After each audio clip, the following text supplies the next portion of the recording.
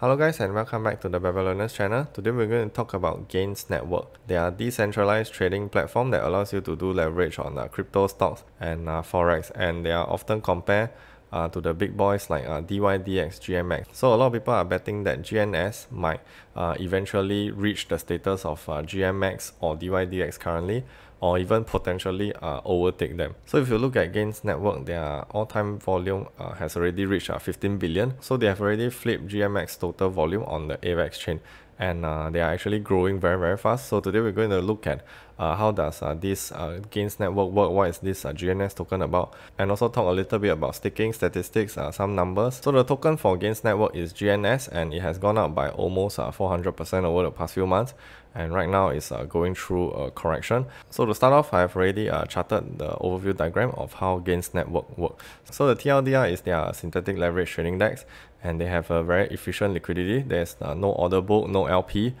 and traders are just trading against the DAI Vault. So whenever traders want to open a position, they just deposit DAI as collateral and they can open any leverage trade. So the minimum size is 1,500. So if you put 150, then you must go at least 10x leverage to hit 1,500.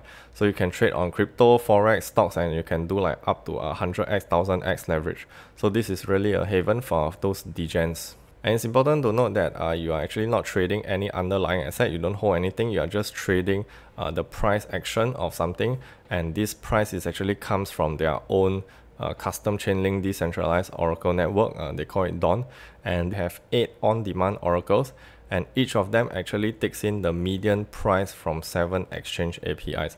So whenever somebody do some kind of open close or some kind of trade, this aggregator contract will actually takes the price from all these 8 on-demand oracles, which actually takes the median price from 7 API exchange. So if there's a price difference of more than 1.5%, then it will reject and wait for the next answer. So in short, this aggregator contract is actually taking the average of the average, and they have this price feed to actually filter outliers.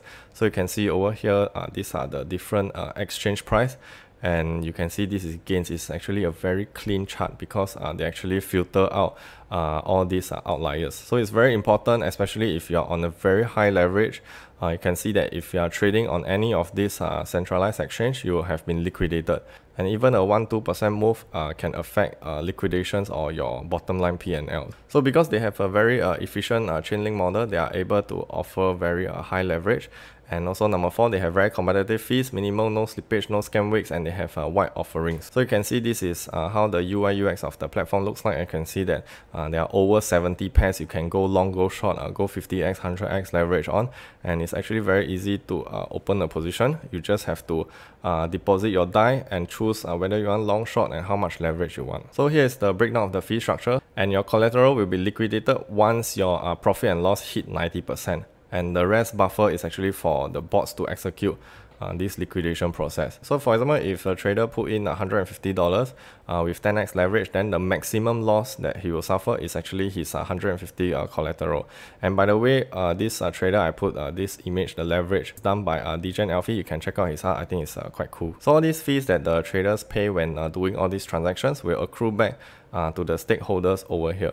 So there are 4 main key stakeholders in this whole ecosystem. One is the DAI Vault, second is the liquidity pool, third is GNS staking, and fourth is the referrals and NFT bots. So the DAI Vault is the most important key in this whole puzzle. Once this thing breaks, then the whole thing actually collapses, because the DAI Vault is actually acting as a counterparty to the traders.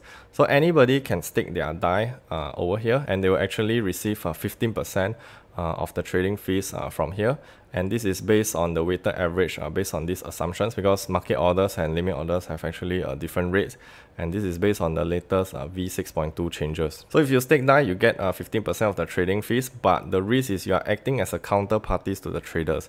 So what does this mean? Whenever a trader open a position and trade all this synthetic leverage, the losses will actually come into the DAI Vault, and if they are winning, then we have to pay them the profits from the DAI Vault. So right now, the biggest question everyone might be thinking, this might be a very huge risk, right? Because what if the traders' winnings is more than what is available in the DAI Vault balance? Then this whole model would not work anymore, right? But statistically, traders always lose and the house always win. And you can see that Coin Data School actually did a sampling simulation over here. So this is based on 1,000 simulations and 100,000 simulations. So you can see only 3 or 4 people are making money. The rest are actually losing. And if you account for borrow and liquidation fees, the chance for traders to make money collectively is close to 0. And again, if you look at Gains Network historically, you can see that the cumulative net P&L of the traders is also losing in general, except over here when the Luna crashed, there actually a lot of people shorting and actually people making money. And if you look at GMX analytics, this is on Arbitrum, you can see that the traders net P&L is also always losing. And if we switch to the AVAX chain, you can also see that the traders net P&L is also decreasing. So on average, traders always lose, and all these losses are actually deposited into the vaults over here. So the vault TVL is just the total stake DAI value, how many people stake their DAI here, plus the platform P&L. And that's why you see over here the DAI vault balance and TVL in DAI is generally always increasing because of the cumulative net losses from the traders. So all these losses will go back to this DAI vault. So then the next question is how to stay over collateralized, and this is a very, very important question to keep asking and testing, because once this thing is under collateralized, then it puts the DAI stakers at risk of a bank run. So here are some mechanisms that they adopt. So one is stakers can only withdraw max 25% every 24 hours. So this is to reduce the withdrawal rate in case of like extreme volatility or something. And 2 is if there's 130% excess, the DAI would actually buy and burn GNS to reduce inflation emissions. So this feature is very powerful because it could potentially make GNS deflationary. So imagine a situation where traders keep losing, and this DAI vault TVL keeps increasing, and once it's more than 130%, all this excess will be used to burn GNS supply and increasing the price, assuming all things equal. And also there's a max profits for traders to be made, is 900%. So if like Luna crashed from $100 to $0, their maximum profit is only 900%. And then next is the DAI fees for referrals bots plus GNS DAI LP actually goes back to the DAI vault. So you can see over here that the GNS DAI liquidity, they actually get 7.5% of the trading fees. And also referrals plus NFT bots, they actually get 45%. So all these fees from LP and referrals and NFT bots actually don't go to them. They actually go to this DAI vault. And these parties are actually paid in GNS emissions in replacement for the DAI rewards that they are receiving. So this DAI vault will actually earn more DAI from all these trading fees, and this helps the DAI vault to stay over collateralized. And also there are funding fees between the longs and shorts, and the purpose of doing this is to balance out the net exposure. So there's no skill imbalance in the event where the traders are right. So this is to protect the DAI stakers, and also there will be rollover fees on the collateral to DAI vault. So this is for those who are actually going leverage with very high collateral amount but with very low leverage, and they will be charged rollover fees every block, and all these fees will go back to the DAI vault. So all these mechanisms will help DAI vault to stay over collateralized, in addition to betting that traders on general over the long term lose more than they win. So the second option here is you can provide a GNS DAI LP and you get 7.5%, which is paid in GNS emissions, plus the trading swap fees from QuickSwap. And then third is GNS staking. So this actually just launched the single-sided staking, and you are actually earning 32.5% of the trading fees, and this is actually very attractive and is quite comparable to GMX 30%. And finally, last is referrals plus NFT bots, and some of the benefits include reduced spread fees when doing on their trading platform, and also you can run bots to execute liquidations and all these limit orders. And by owning this NFT, you can also boost your LP use or boost your GNS staking use. So this is a simple model that I have done up to show what is the monthly revenue you could potentially earn if you stake 1000 GNS. So right now V6.2, the latest release, these are the fee breakdown structure for open trade, closed trade, market order, limit order. So you can see that both market and limit actually have a different fee structure. And so these are the assumptions. So this is on average 70% is actually going through market order and 30% is actually going through limit order. So all these figures are actually taken from SEP, which is the lead dev of Gains Network, and you can see this is the weighted average fees breakdown for GNS staking, DAI Vault, GNS, DAI LP, and Referral plus Bots. So these are the 4 that you can see over here that would actually accrue value from the platform fees of these traders. So if we change all these assumptions, let's say 50% to 50%, then the weighted average fees will also change. But right now, is 70%, 30%. So GNS staker will get 32.5%. So right now, the current daily volume is about 30 million based on the Dune analytics over here for the past few days. So then we can project the future revenue based on 3 months later, 6 months later, 12 months later, based on the month-on-month growth rate. So this growth rate is actually based on this reference over here from Dune Analytics. So here you can see the volume. So I actually take the 7-day moving average growth percentage change, and this date range is actually from 1st Jan 2022. So you can see that the average monthly growth is about 17%. So if we use 17% here, let's be conservative, let's just put 15%. So 6 months later, the future daily volume will be around 70 million, and this is just present value times 1 plus the growth rate to the power of the month over here. So the next thing is to calculate how much of the total volume is actually crypto trading, because again they are actually trading both forex stocks and actually crypto, and this fees is actually based only on crypto. So based on the historical volume trading, crypto actually accounts for about 87%. And so we just assume 85% of crypto percent volume, and the fees earned would just be this times the crypto percentage times 0.08%. And because the volume actually here, it accounts for both open and closed trades, so that's why we just take 0.08%.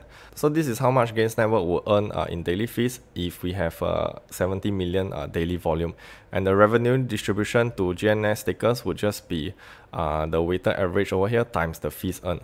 So let's just focus on GNS staking here. So average they will earn about 15,000, and this is currently how many GNS is staked. So this is an assumption.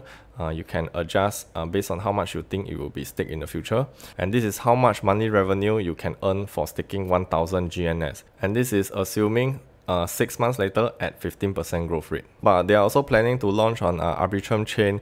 And also what is interesting is this forex is actually a $1 trillion volume. And right now in crypto, I don't think there are any DEX that is very active trading forex. And if they are actually capturing this forex volume market share very efficiently, then I think this whole thing would really blow up, because right now we are only accounting revenue from the crypto segment. So let's say if the month-on-month growth rate, if they are bullish and they launch a lot of features, catalysts, let's just put 30%.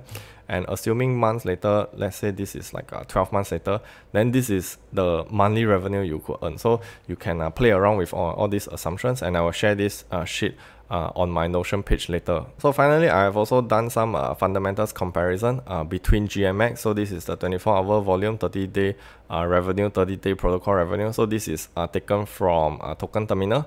So there are a few metrics that we want to measure, which is over here. Capital efficiency, return on asset, price to sale, net profit take rate, and ROE. ROE is just the TVL over market cap times capital efficiency percent times the net profit times take rate. So this formula over here is actually in this video that I've done the beginning of this year. So this is based on a chat with Folius Venture. So if you want to understand more about the metrics and the meaning behind this formula and how to calculate ROE, then definitely recommend to check this video. But if not, this is the ROE for GNS and GMX, and you can see that the ROE for GMX is actually higher. And the total users right now, GMX is definitely dominating. They have like almost 80,000, whereas GNS only has about 5,000 users. And finally, I look at the cumulative net PNL for GNS and GMX, and this is quite important because you are essentially betting against the traders that they lose, and because their losses will translate to profits for you. And you can see that GNS are actually better traders as compared to GMX. So this is the average daily net profit by average daily volume. And how this is calculated is actually taking the cumulative net PNL divided by the total number of days since inception, divided by the total volume divided by total days. But the results are definitely not conclusive because this GNS better performance is based on the shorts positions during the Terra collapse. So if you look at the APR comparison, GMX is paying about 30%, GNS is 32.5%, it's quite similar, and both of them are real use. And GMX actually has an extra 15% escrow GMX.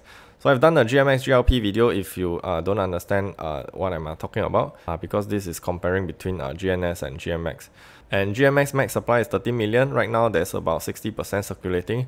GNS supply cap is 100 million, and right now there's about 30 million and about 17 million stake.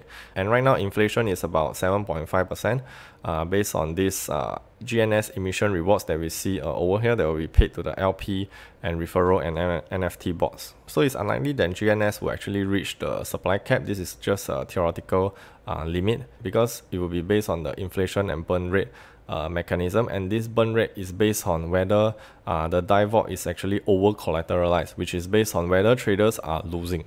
So finally, how do you buy this GNS token? It's very simple. You just go over to QuickSwap, and because they are right now on the Polygon chain, so you just bridge over your ETH from exchange or from anywhere using like hot protocol to the Polygon network, then change your ETH or whatever to DAI, and then you can just buy GNS directly on the QuickSwap. So once you get your GNS token, just come over to the staking tab on their website and just stake. It's just a 1-2 click button and you automatically stake your GNS over here already. So this is a example for this video. And if you want to stake your DAI, just go to QuickSwap or any DEX exchange you want and get some DAI. Once you have some DAI, come over here, stake DAI, and you will get this APY. So right now the GNS is about 6.7% APR, and this is paid in real use based on the trading fees of the traders. And right now the DAI Vault is paying about 11% APR. Again, this is real use based on the trading fees. So that's it for this video, and if you want access to this spreadsheet model and also this diagram, you can come over to my Notion page over here, this personal Excel analysis and personal sketcher. So this is where I would document and compile all my works that I've done in the past.